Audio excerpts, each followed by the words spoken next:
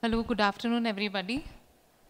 It's a great honor to introduce Superwoman of NOGS, that's Dr. Laxmi Shrikhande. She has a huge list of achievements to her credit, and she's one whose efforts have made NOGS shine in Foxy. So she is the chairperson-elect ICOG, National Corresponding Editor in Journal of OBGY, National Corresponding Secretary, Association of Medical Women, founder, patron, and president of Vidab chapter 2019-2021, and she's the chairperson in IMS Education Committee, and she has also received the prestigious Nagpur Ratan Award at the hands of Union Minister Shri Nitinji Gadkari. I request you, ma'am, to start your presentation.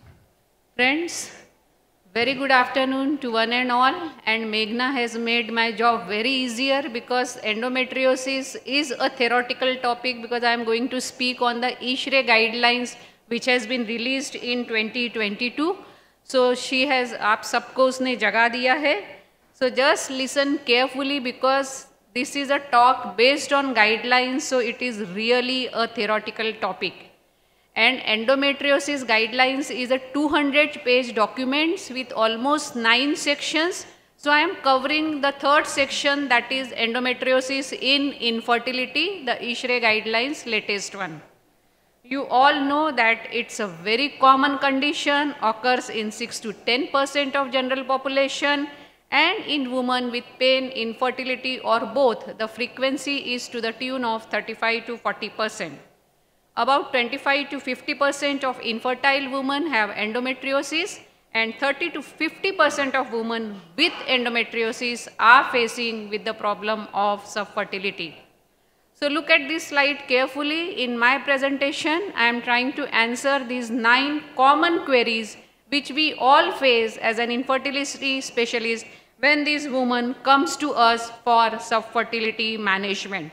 And we all are following this revised ASRM grading, that is grade 1, 2, 3 and 4. So this is section 3, 1, which has addressed about the role of medical management in women of endometriosis with infertility. So the question posed here was, are hormonal or medical therapies effective for endometriosis associated infertility? So as you can see in this slide that this question, it has been thoroughly evaluated in a systematic Cochrane review, but this review does not evaluate individual hormonal treatment. Thus, strictly speaking, the assessment is confined to the role of ovarian suppression as a therapeutic modality to improve fertility. 12 trials were included in this study, and these trials, they concluded that there is no evidence of benefit on pregnancy outcomes, although data on live birth rate are not available. So this is the guideline recommendation number 1. In infertile women with endometriosis, clinicians should not prescribe ovarian suppression treatment to improve fertility. Now the second sub-question was, if you cannot use it for ovarian suppression, can you use it as an adjunct therapy to surgical therapy? Here also, Cochrane review was published which included 25 trials, and this included 3,378 women with endometriosis. And this is the recommendation number 2, that women who are seeking pregnancy should not be prescribed post-operative hormone suppression with the sole purpose to enhance future pregnancy rates. Of course, those women who cannot attempt to, or who have not or who decide not to conceive immediately after surgery, they may be offered hormone therapy as it does not negatively impact their fertility and improves the immediate outcome of surgery for pain.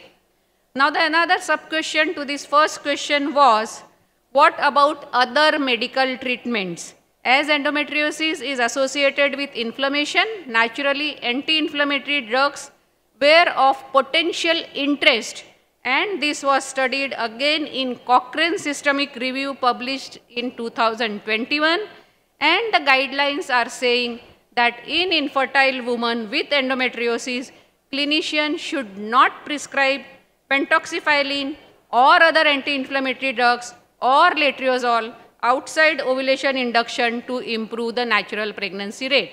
So this was all about the role of medical management in women who are having endometriosis and infertility. Now let us come to the surgical treatment. In women with endometriosis, is surgery effective to increase the chances of natural pregnancy? This was the question which was answered in these guidelines. This was addressed in Cochrane review published in 2020, and the review concluded that laparoscopic surgery increases viable intrauterine pregnancy rate, which is confirmed by ultrasound compared to diagnostic laparoscopy only. And a similar conclusion was formulated from a recent network meta-analysis which was also published in 2020. That was about peritoneal endometriosis. What about ovarian endometriosis?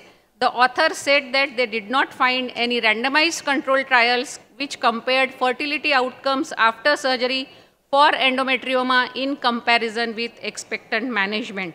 But based on the combined results of 8 studies, the pregnancy rate was not significantly different from other treatments. In ovarian endometriosis, we all know that there are 2 common types of surgery. One is cystectomy and another is ablation. So which one is best? A review from 2013 reported that pregnancy rates were higher in patients who underwent cystectomy when compared to fenestration or coagulation.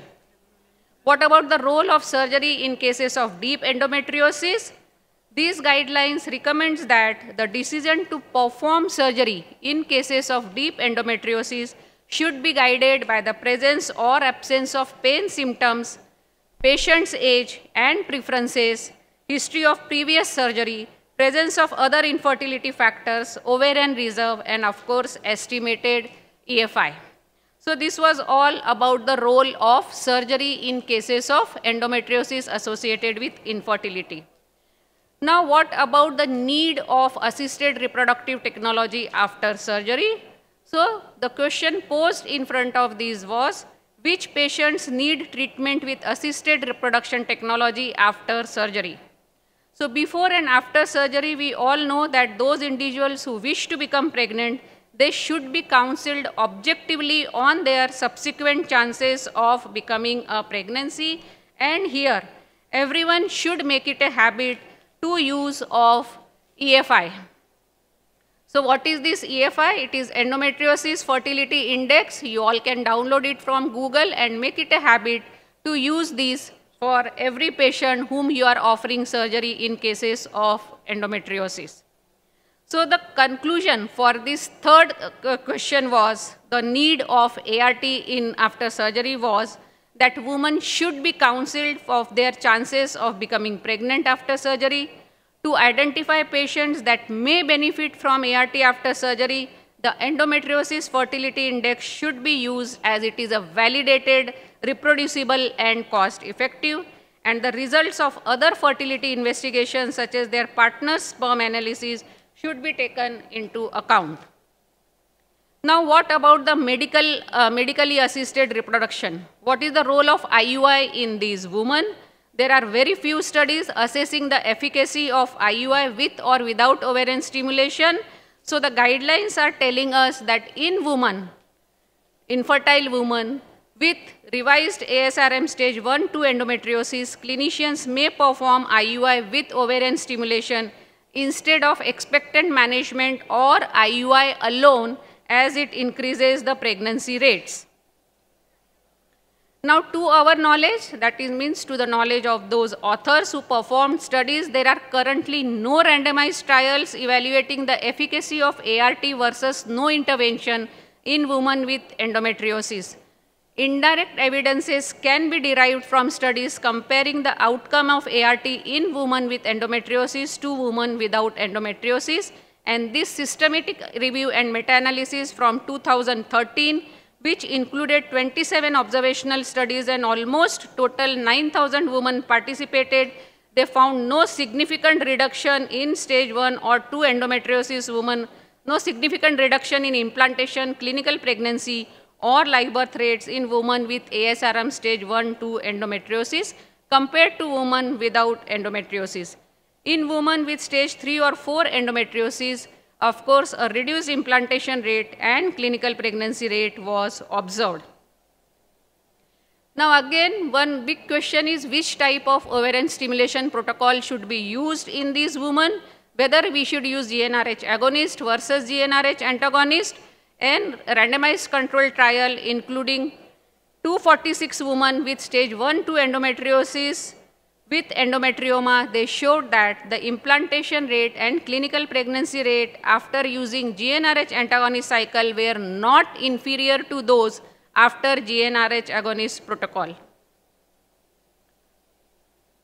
So as far as the ART in these women is concerned, the guidelines are telling you that ART can be performed for infertility associated with endometriosis, especially if tubal function is compromised, if there is male factor infertility, in cases of low EFI, and or if other treatments have failed. Is there any role of medical adjunctive therapy to your medically assisted reproduction? It has been proposed that following numerous non-randomized studies that medical treatment of endometriosis prior to ART may result in improved outcome either because of improving oocyte quality or improvement in endometrial receptivity. A more recent randomized control trial investigating the effect of ultra-long administration of GnRH agonist failed to demonstrate a beneficial effect on implantation rate, CPR, or embryo quality. However, pre-treatment with combined oral contraceptive pills for 6 to 8 weeks as compared to no treatment before ART indirectly suggested a potentially beneficial effect on clinical pregnancy rate. So, for medical therapies as an adjunct, the guidelines tells you that the extended administration of GnRH agonist prior to ART treatment to improve live birth rate in this setup of women is not recommended as the benefit is uncertain. Can you use surgical treatment as an adjunct to your ART? In a review and meta-analysis of Hamadan et al., the 12 studies were included, and the review reported no differences in live birth rates, clinical pregnancy rates, or mean number of oocytes retrieved compared to women without endometriosis. So the surgical treatment of endometriosis prior to your treatment with ART could be effective in improving reproductive outcome. The guidelines recommends you that clinicians are not recommended to routinely perform surgery prior to ART to improve the live birth rates in women with revised ASRM stage 1-2 endometriosis, as the potential benefits are unclear. What about surgery prior to ART in women with ovarian endometrioma? Because the moment we see endometrioma, we tend to offer a surgical treatment before taking up them for ART. The clinicians again here are not recommended to routinely perform surgery for ovarian endometrioma prior to ART to improve the live birth rates, as the current evidence shows no benefit and surgery is likely to have a negative impact on the ovarian reserve.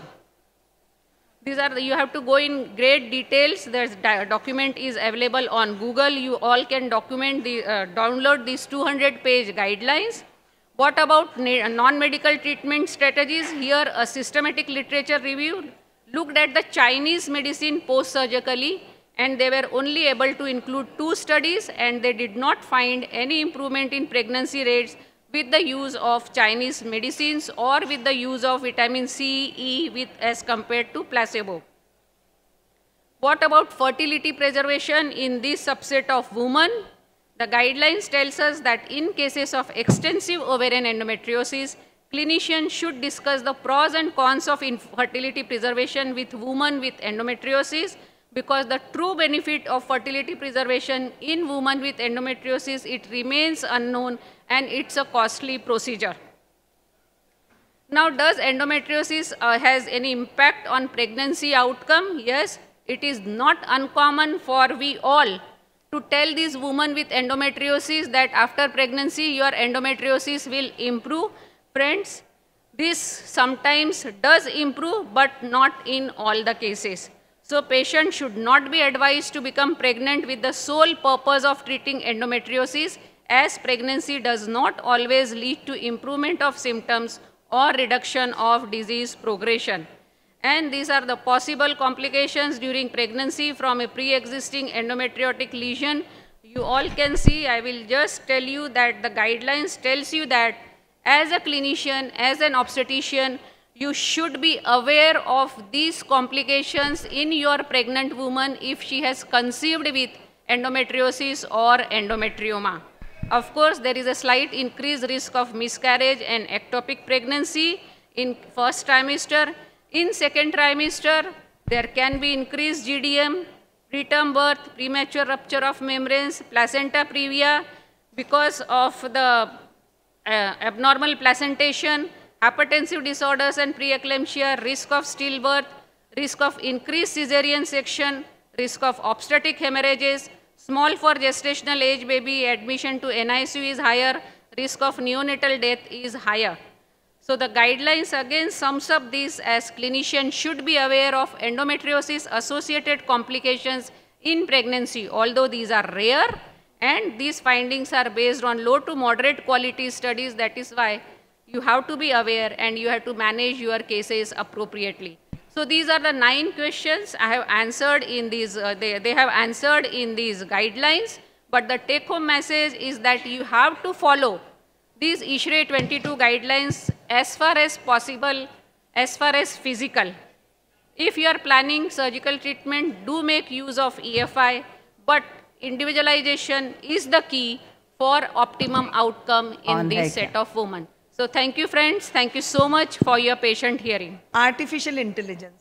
अब सबसे बड़ा problem है कि हम तो सब intelligent कौम है, हमको और आर्टिफिशियल क्यों चाहिए? That's a very big problem. All over the world, people are talking artificial intelligence, artificial intelligence, artificial intelligence. Why we are talking about it? There was a one UNO में एक meeting हुई and they found out कि let's discuss about it and find it out कि poverty कैसे जाए, how the poverty will go by the artificial intelligence. So many researchers, computation, a big data list came, they gave some solution, gone. Then they talked about what is God. बहुत सारा computation हुआ, बहुत सारी things हुई, but they couldn't find out what is God by artificial intelligence. So what I am saying, though I am going to talk on the subject artificial intelligence, but at the end of the day, हमारे जो दिल में God बसा हुआ है ना, who is going to treat everything. So this is the latest subject, artificial intelligence in OBGYN, and this is a future basically. It's all glorious journey and this artificial intelligence is there. I think I'm audible. So it's a creating a future. I'm going to talk something which is not daily to day, we listen about it, we know about it and we nothing doing about it. So this is a digital computer systems that parallel the way human brain processes information. Number 2, organization of artificial intelligence is similar as neurons in our brain with a multiple neural nodes, therefore referred as the neural network. An artificial neural network consists of dependable mathematical system that can interpret multiple factorial data. I am telling you this is going to be future in next 15-20 years. Most of our practices will be taken by artificial intelligence. So what exactly going to happen? By the transmission of the data forward and backward via the multiple synapses, this neuron processes the answers. Number second thing, making these multiple connections enables the computer to mimic cognitive functions. And number third point is, such as the reasoning process to identify the most probable answer to the problem. So this is artificial intelligence and it can assist prevention, diagnosis and monitoring of the disease by using a complex algorithm. At the end of the day, that all the computers will make with the data, algorithms will be made and that will help into this thing. Artificial intelligence can aid the doctors into the decision making and that will help clinicians to make appropriate and timely decisions. So these are the various points. It's a very busy thing about it, but this is the artificial intelligence and there is a landscape. They will do robotic, they will do autonomous thing, they will do next generational clouding, they will do thought control, they will do virtual comparison, they will do real emotion analysis, they will do several things. So artificial intelligence not in the field of ourselves, but also in the field of OBGYN, everywhere it is good. It has got 4 compromises, core elements, just to make it a very simple what artificial intelligence is. Number 1 is a machine learning. We should know about the ML, that is a mother-in-law, that's a machine learning. Number 2 point is natural language process, that is NLP. The third point is artificial neural networks, and fourth point is a computer vision. So these 4 points are important when we talk about the AI. So what does the ML does? It's resides on the subtle patterns and interface make future predictions.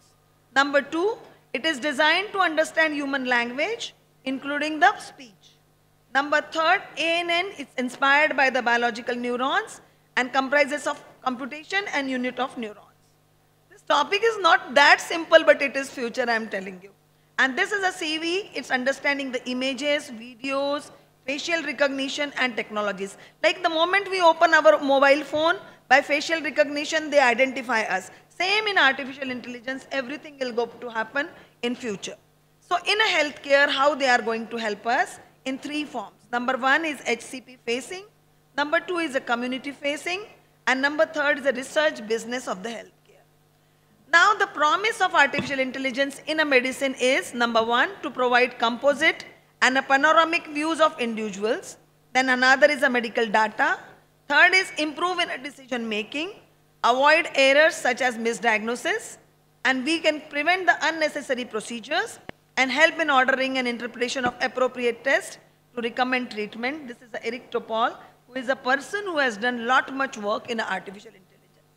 So our life is like that. In the mobile phone, everybody, I am sure, in a hall, 56% time we are busy with our mobile phones. This is in the future.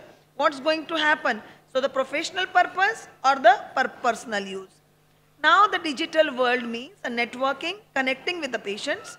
Then we want patient communication and we want peer-to-peer networking and EMR and retrieving the information. Now how the AI can help us in our practices? Number 1, we can diagnose things. We can do any drug discovery which is needed for such, we can do. It can help us in a clinical trials. It can improve the patient outcomes. At the end of the day, what we want, patient outcome. It can have the clinical decision support, and then it's some information management. These are the things. But what are the barriers? Barriers is initial adoption of the issue. Like the topic I have given, artificial intelligence, आधे लोग सोच रहे होंगे क्या ही बोलने वाले हैं, पता नहीं क्या topic है. So simple thing is like that. We have the adoption issue. Then the data privacy concern. We don't want to give our data to computers, and to this is a concern. Then compliance to the regulation. How the government will act, how these things will be regulated, who will look after, what are the Internet Freedom Foundation will do. So many cyber laws are there. They can be there. And the most important is stakeholder complexities. Who is the best? And at the end of the day, stakeholder लगते हैं हर चीज के लिए. So how it will work. So these are the barriers. But the examples of AI in a practice, we have smartwatches, we have CT brain bleed diagnosis, we detect the sign of diabetes retinopathy, breast density and mammography, these are already in a practice. Then we have a coronary calcium scoring, and Mayo Clinic, all the cervical cancer screenings are done by AI. So there is a community facing for the millennials who are born in the year of 1982 to 2004. Laxmi and we will agree that our younger kids, they are in the thing that they are 50% will stay, would give up the sense of smell rather than the lose of device connection. So they will like that. And 1/3 of them rather have a flexible work environment, access to social media, than the bigger paycheck. So these are the problems, and they should be authentic, available and affordable. Now the research and health business, artificial intelligence simplifies the lives of patients, doctors and hospital administration by performing tasks typically done by humans, but in less time and a fraction of a cost. Very important. And the other world's highest growth industries, AI sector has valued more than $600 million in 2014, and it is projected to reach $150 billion by 2026. So you can understand the importance of AI in future. It's a business of healthcare, retail, healthcare service and delivery. So this is it's a digital technology, purchase products and taboo of infertility. So I'm just talking a few slides in a 6 minutes that all the artificial intelligence in OBGYN, how it works and where we are. In a role of OBGYN, fetal heart rate monitoring. In a future, all artificial intelligence will take the fetal heart rate monitoring. Same the intrapartum surveillance, parturition will be taken by AI, preterm labor diagnosis and management will be taken by this thing, and all in USG will be taken. Gestational diabetes, a big role of AI. IVF is a big role of IVF, and a cancer screening. Now currently the fetal heart rate monitoring and all these things are urogyne, gynec oncology. So in a fetal heart rate monitoring, it helps to monitor fetal heart during the labor by analyzing the CTG, estimating the possible outcome. This technology will help the decrease discrepancy between the different obstetrician. क्या junior RSO ने देखा, क्या resident ने देखा, क्या HOD ने देखा? If the artificial intelligence is there, सब एक ही बात बोलेंगे. And interpretation will be same, so helpful to the patients. More reliable, replicable output for each analysis and ultimately reduce the perinatal and maternal complication. So make it a point very, very clear. In future, all of us, fetal heart rate monitoring is going to be with artificial intelligence. Then, the simple quantitative and qualitative overview of baseline FHR, beat-to-beat variability, acceleration, deceleration, intensity of uterine contraction, everything will be data analyzed and it will be done. And there is a study of intelligent system to support decision making in a management of labor using cardiograph. This is a study protocol and it's going on and it's very, very important and go. But there are limitations, disagreement between the specialties, interpretation of CTG trace. आज भी हम लड़ते हैं, तब भी हम लड़ सकते हैं. And system 800 for monitoring fetal heart by detecting beat-to-beat variability, acceleration, deceleration, they have a problem. Now preterm labor is the second thing. Now machine learning, particularly deep learning, achieved a good, excellent prediction of perinatal outcome and asymptomatic pregnant women. And it currently short cervical length, strongest risk factor of prematurity. Many women carry this and there are problems. So this is the algorithm which is based for the AI, age, hypertension, diabetes, smoking. सारे के inputs आ जाएंगे, data से उससे management हो जाएगा, analysis होगा, algorithm हो जाएगा, classification होगा and we'll find it out कि preterm labor में end up होगा or not end up होगा. So the steps are, firstly the method is a collecting data, second is prepare properly, third is a proper selection of machine, and the learning process should be training, validation and the tests. So preterm labor is a combination of AI, amniotic fluid कितना है, metabolics कितना है, what are the rate, what are the contractility, what is the demography, what are the clinical factors, all will go, and accuracy is 97%.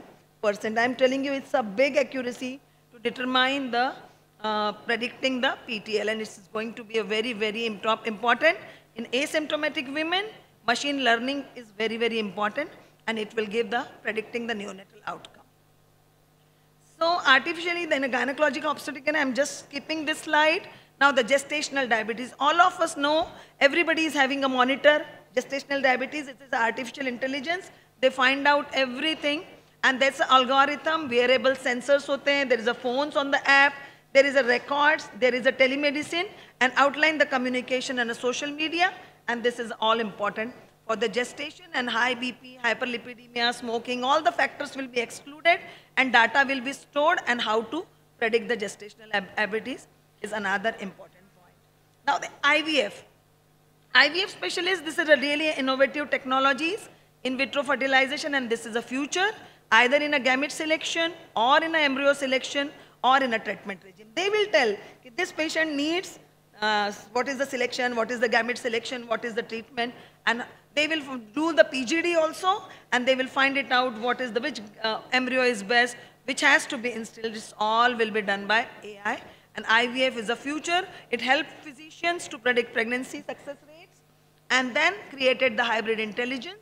And third point is decreasing the learning techniques inform the IVF patients. So IVF has got a big role for AI, and the infertility is gamete algorithm decision tree learning the assistance in predicting outcomes. The big studies are going on and they are doing a very good job. So the integrating, this is also the same big study, artificial intelligence, embryo and this oocyte classification. Now the simple ovarian carcinoma. This is also important.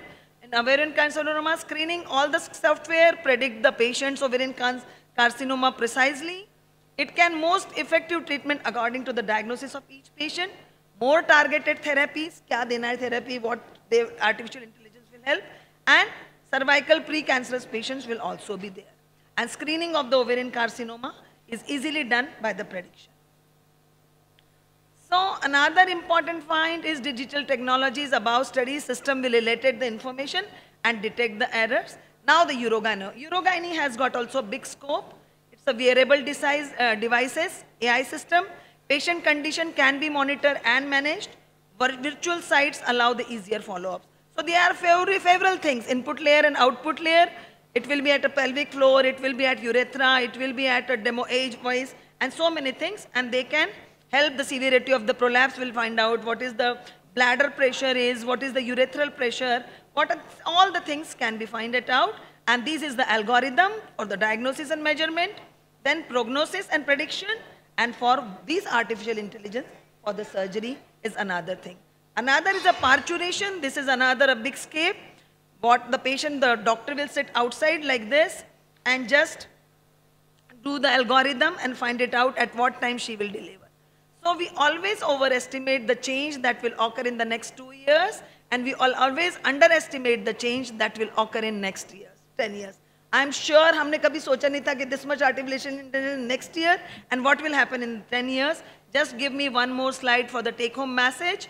All AI has a promising future in the overcoming diagnostic challenges and improving the treatment modalities.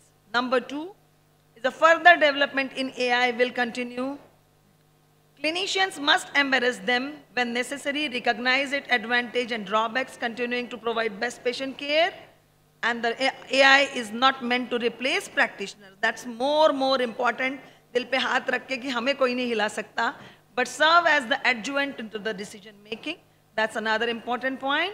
And all AI can be used in a promising tool by OBGYN as approach to resolve several long-standing challenges.